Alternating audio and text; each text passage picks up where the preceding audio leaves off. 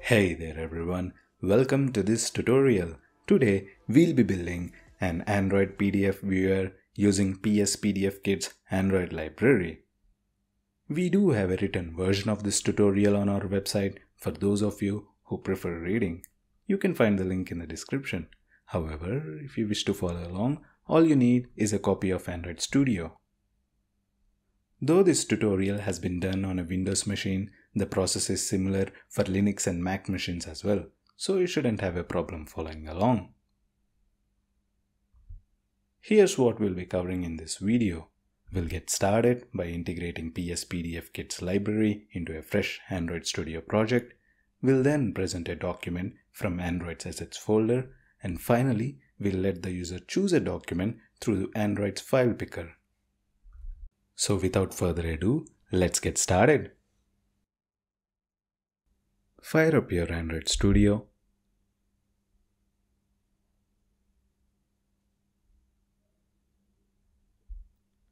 Go to File, New Project. Android Studio provides pre-built templates for you to play with, but for this tutorial, we'll go with an empty activity. Select Empty Activity. Click Next. Name your project. You can name it whatever you like.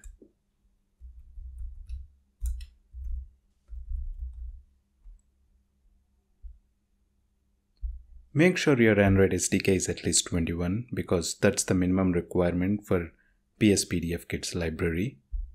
And as you can see, it covers most of the active devices. Click Finish. Now wait for Android Studio to complete its tasks. We integrate PSPDFKit's Android library into our project by the following two steps. Step 1. We add PSPDFKit's Maven repositories in settings.gradle. Step 2. We add PSPDFKit as a dependency in app/build.gradle.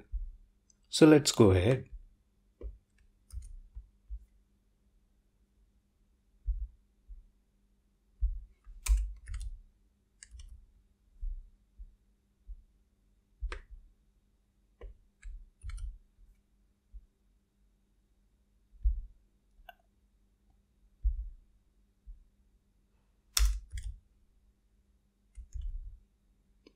To complete the integration, we sync the project with Gradle files. Once Android Studio is done, we will have successfully integrated PSPDFKit into our project. Now that we successfully integrated PSPDFKit's library into our project, we can go ahead and render a document from Android's assets folder. Android assets folder is located in App, Source, and in Main. And as you can see, our Android assets folder is missing. To create our Android assets folder, we right-click on App, go to New, go to Folder, and click on Assets Folder. Click Finish, and Android Studio will create our assets folder. Since our assets folder is empty, let's populate it with a PDF document that we would like to render.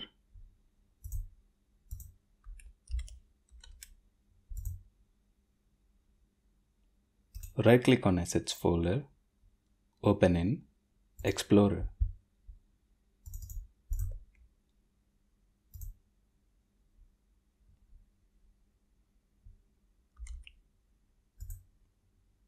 We can render a PDF document through Android's PDF viewer by the following steps.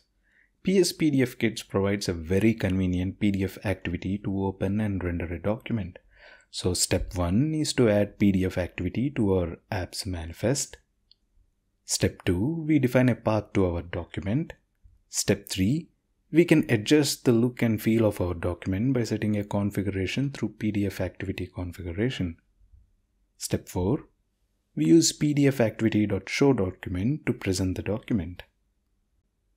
Open up your application's manifest.xml and add in the PDF activity. Save the file. Now go to mainActivity.kt and define the path to your document.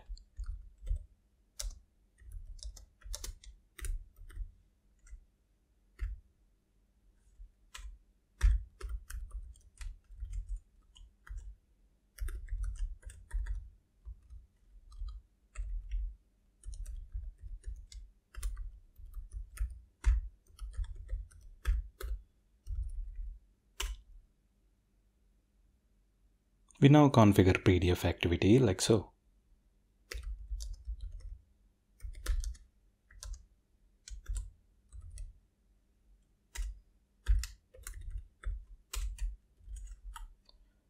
We pass in the context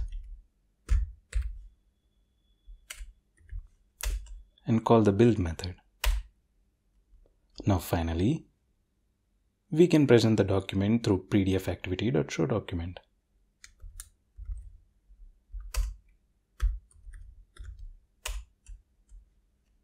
We pass in the context, we pass in the URI, and finally, we pass in the config.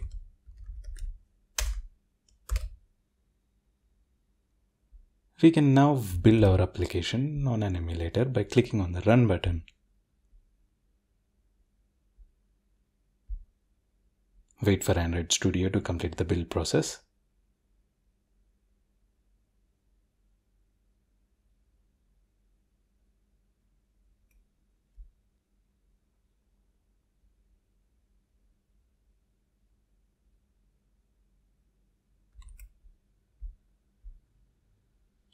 And just like that, we are now displaying our PDF document from Android Assets folder.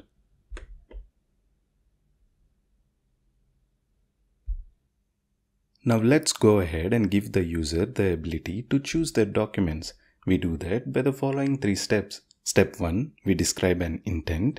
Intents are messages we pass to the Android OS. They describe actions we want the system to perform on our behalf. Step 2, we pass the intent to Android. Step 3, we act on the result. Usually the result is passed to a callback function. We describe an intent by saying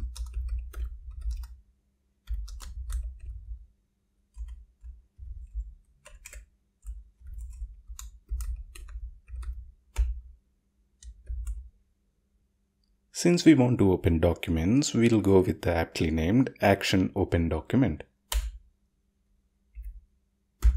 But we have to be a little more specific than that.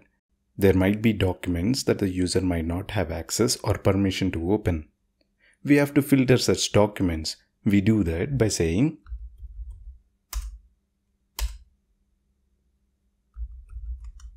add category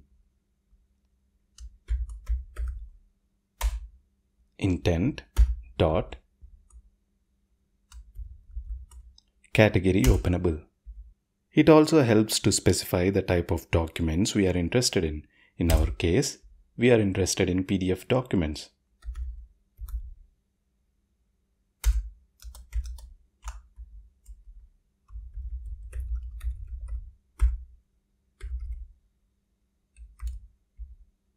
Now let's send our intent to the Android system. We do that by saying start activity for result, and we pass in the intent, and we pass in the request code. Request codes help us identify intents and their corresponding results.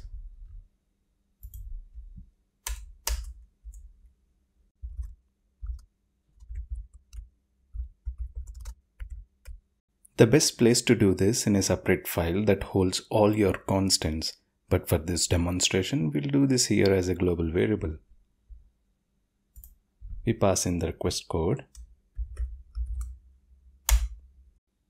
The new app compact library deprecated start activity for result. Not to worry, as we'll be covering the new method as well in this tutorial. When the user selects the document, we get the URI of the document in a callback function. It's an overridden function, so we say override on activity result. And as you can see, our callback function expects a request code and a result code. Result code tells us if the result of our activity is successful or not. And we have our result in data. We can go ahead and rename it to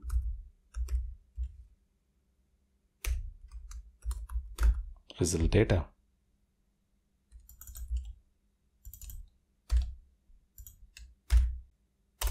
Now we perform the following checks.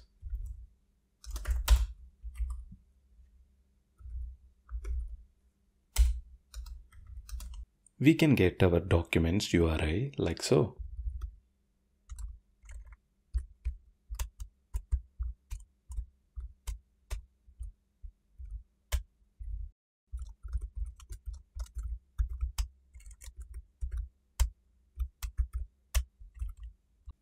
Now that we have our documents URI, we can go ahead and specify our PDF activities config like we did earlier.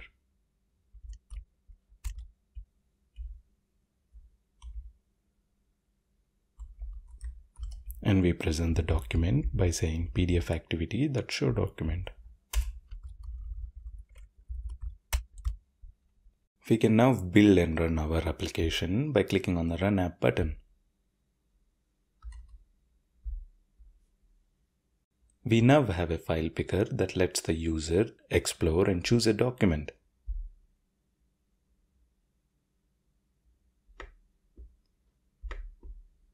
The latest app compact library deprecated start activity for result. It demands we utilize the new register for activity results API. What this API does is it lets you make a contract, and this contract in turn has a callback where you can act on the activity's result. So let's see this in action. We keep our intent as is and replace the start activity for result with our new register for activity result.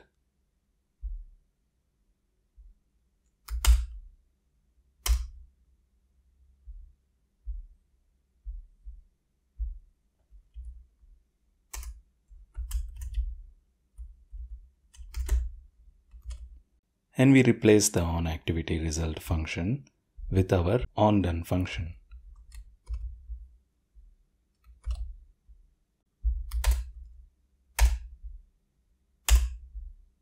And everything is similar from here on. We can copy and paste from our previous example.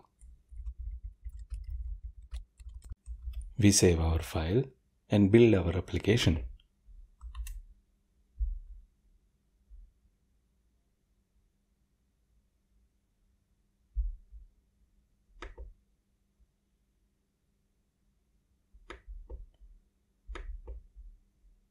And as you can see, we achieved our goal by using the new Register for Activity Results API. Hope this tutorial was helpful, and thank you for watching.